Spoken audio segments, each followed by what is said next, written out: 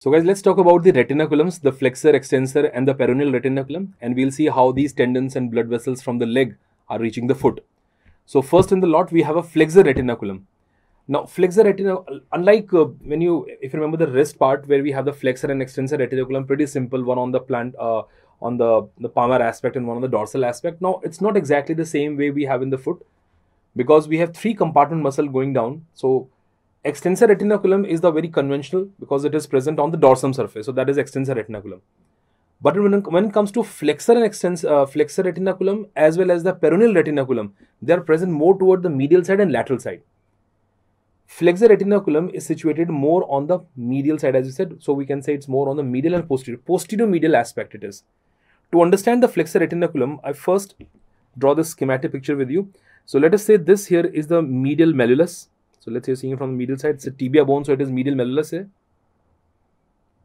And then we have all the bones in like the talus, there, the navicular, and let's say this is the first metatarsal. And here is the calcaneum bone. There's a calcaneum. So I'm just first bothered about these two. This here is the medial malleolus.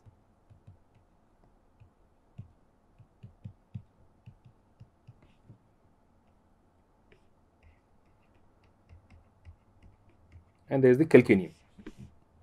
So the extension of the flexor retinaculum is not on the plantar surface. It is more on the medial side, or you can say posterior medial side here. So flexor retinaculum will be seen extending from the medial malleolus to the medial surface of the calcaneum.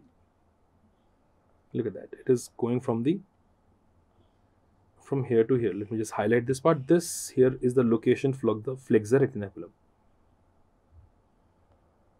So first thing is the attachment from the medial malleolus to the medial surface of calcaneum is the attachment of flexor retinaculum.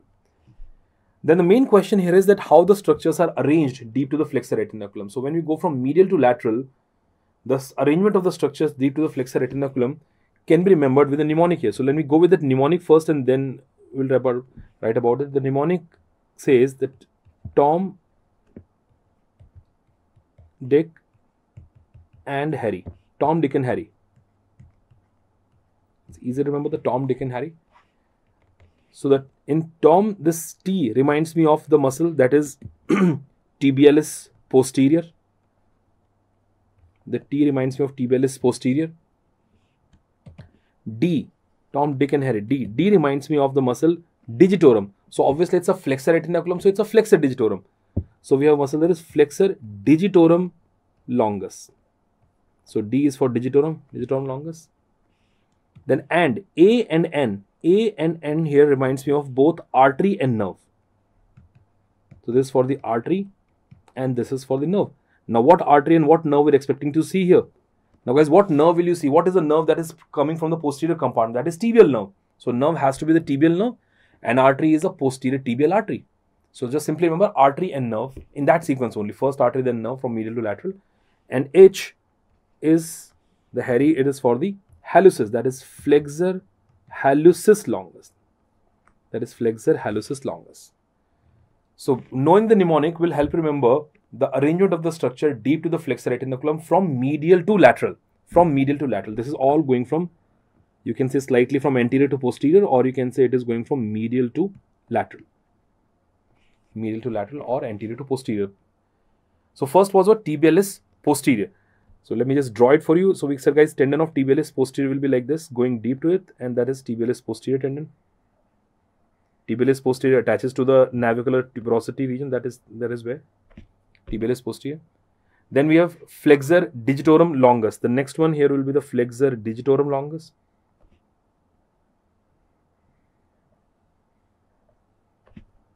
A, an artery and nerve. Artery, what artery? Posterior tibial artery, which will divide into the plantar arteries later. Nerve is the posterior tibial or simply tibial nerve, which will divide into the medial and lateral plantar nerve. And H here is for the hallucis, that is flexor hallucis longus. Flexor hallucis longus. Let me label it in that manner only. So we said this is tibialis posterior. This here is the flexor digitorum longus. We got the artery. Let me write the name of the artery here this time. What artery, guys? This is the posterior tibial artery. That's a posterior tibial artery. Nerve, the nerve is the tibial nerve itself, which is going to divide deep to the retinaculum into the medial and lateral plantar nerve. And then we have tendon of flexor hallucis longus. That is how the structures are arranged in the flexor retinaculum, from medial to lateral, or you can say they slightly go from anterior to posterior. So the one which is more anterior is most medial also. So most anterior medial to posterior lateral, we can say. That's how the structures are arranged deep to flexor retinaculum. Let me show you the picture to in the atlas to correlate. The only thing is that picture that I'm going to show in the atlas is the mirror image, that is of the other foot. This is the picture for the let's say for the right foot, but the image that I'll show you is for the left one. So if you compare this picture with this one, see, I've just already labeled these things. Can you see that flexor retinaculum attaching to the medial malleolus there, to the tibial malleolus, and it is attached to the medial surface of the calcaneum. So that is the retinaculum, right? And if you look at the structures highlighted there, starting from the tibialis posterior, that is the tibialis posterior tendon. The next one is flexor digitorum longus, the Tom, Dick. Artery, nerve, then you have artery, the posterior tibial artery. The nerve, what is nerve? That is the tibial nerve. So artery and nerve are there. And then the most posteriorly, or you can say the most laterally in this group, is the flexor hallucis longus. Arrangement of the structure deep to the flexor retinaculum. It's all about knowing their arrangement, how they are in there. The next one we have is the extensor retinaculum. Now, extensor retinaculum is the one which we have to discuss more, because it's not single. We have a double band. We have two bands for the extensor retinaculum. So how extensor retinaculum will look like, let me just once again draw it for you, and then we'll see, compare it with the atlas image.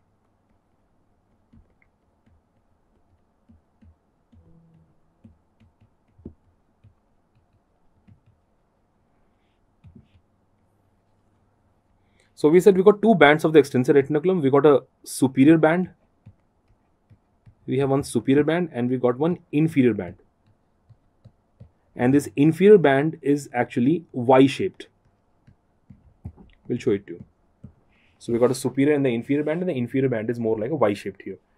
Well, to understand this, let me draw a little small diagram here. Let us say this here is the fibula bone. Let's say if this is the lateral side, so here is the fibula.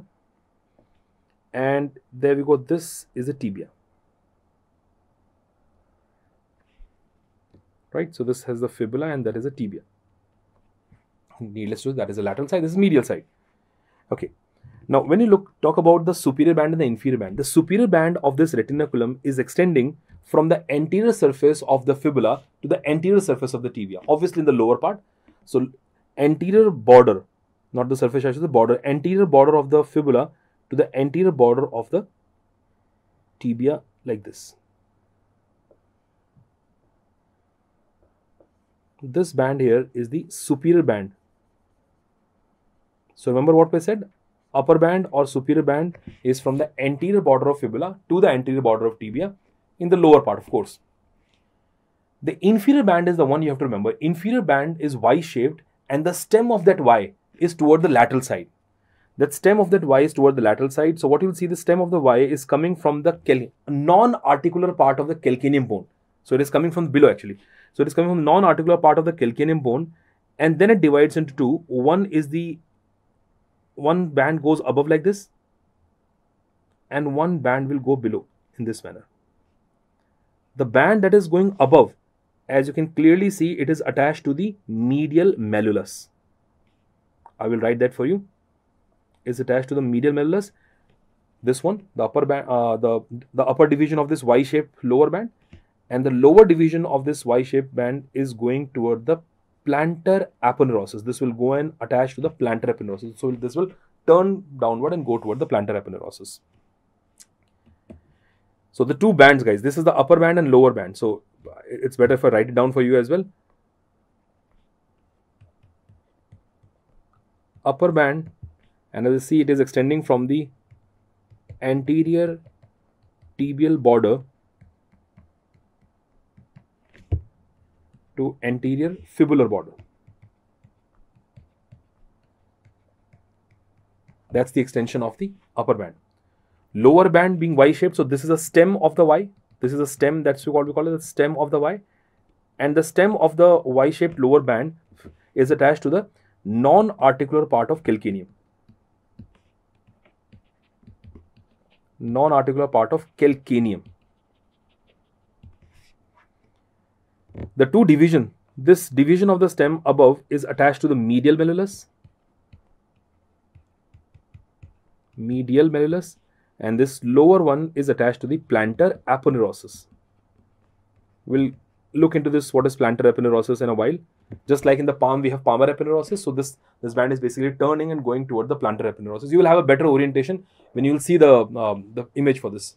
So that's how the attachment of the extensor retinaculum. Upper band and lower band. Upper band, as you can see, is attached between the borders of the tibia and fibula, and lower band is attached to the calcaneum, to the medial malleolus, and to the plantar aponeurosis. Once again, if I look into the mnemonic first, what structures are going through, so it will be easy for us to draw.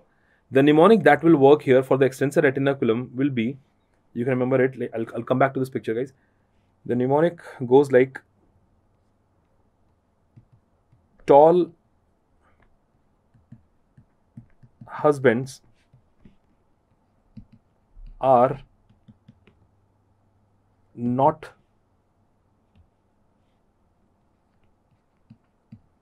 dear person. No offense to the tall people. Tall husbands are not dear people, or you can say the Himalayas are not dry places, whatever. I mean, there's so many mnemonics for everything. The Himalayas are not dry places, whatever. Again, it is going from medial to lateral. This mnemonic is also working from the medial toward the lateral side.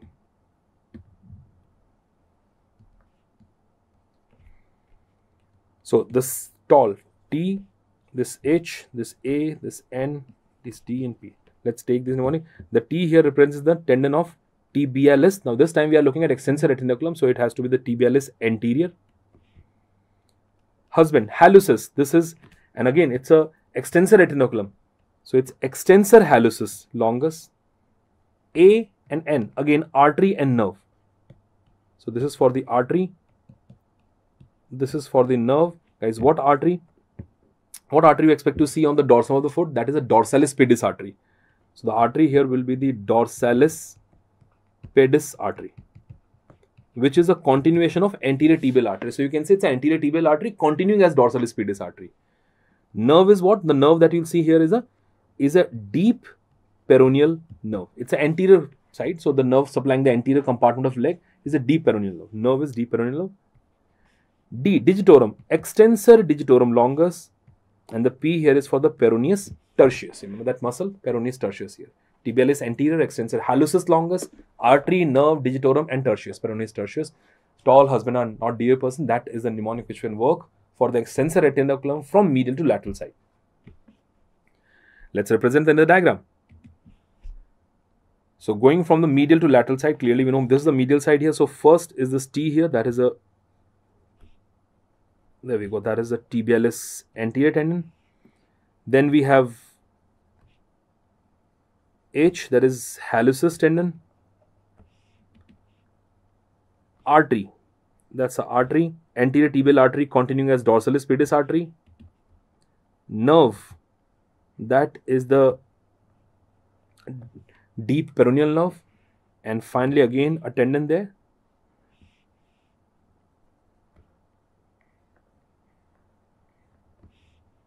Digitorum and tertius.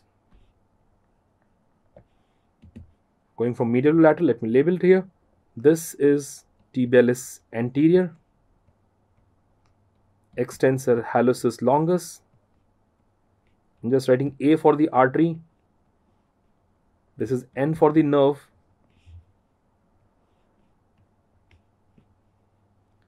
Extensor digitorum longus, and most laterally is the peroneus tertius. The arrangement of the structures deep to the extensor retinaculum, passing deep to the upper band and lower band. The attachment of the band is also very important, especially for the first year, that you should know the attachment of these bands. And rest, the arrangement is important, that how the structures are arranged. So let me compare it with a picture. So let's go in there and look into an atlas image and see how this thing will look like. So we saw the flexor retinaculum, in this picture. Now let me take you to the dorsum of the foot and ankle, and there you have the extensor retinaculum. Look at this, guys. Look at this beautiful picture where you have this upper band. You can see it is attached to the anterior surface of fibula here, and that is the anterior surface of tibia. And the lower band, as you can see, calcaneum. See, it is attached on the calcaneum, non-articular part of the calcaneum there. And you can see this up above, it is going to where? To the medial malleolus.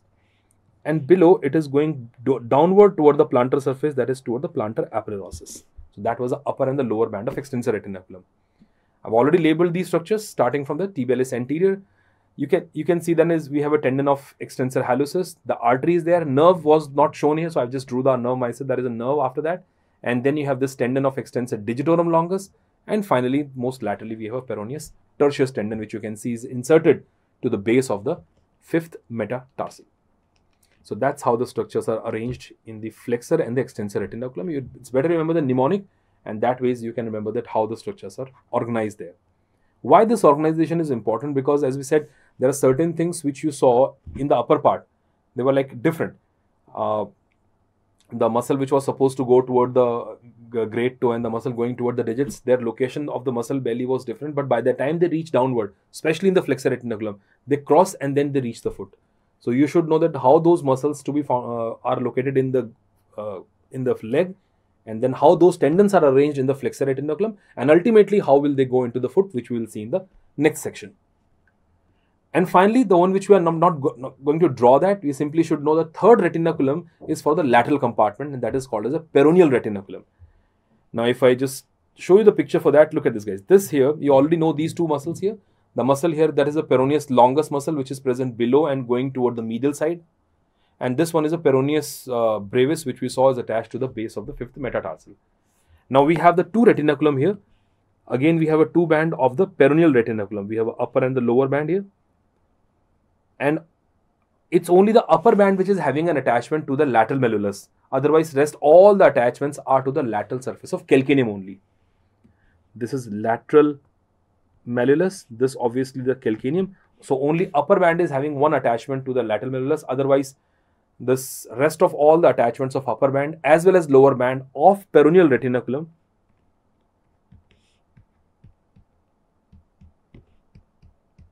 of this peroneal retinaculum is on the lateral surface of calcaneum itself, which is holding the tendon of peroneus longus and peroneus brevis. We need all these retinaculum to keep the tendon in place.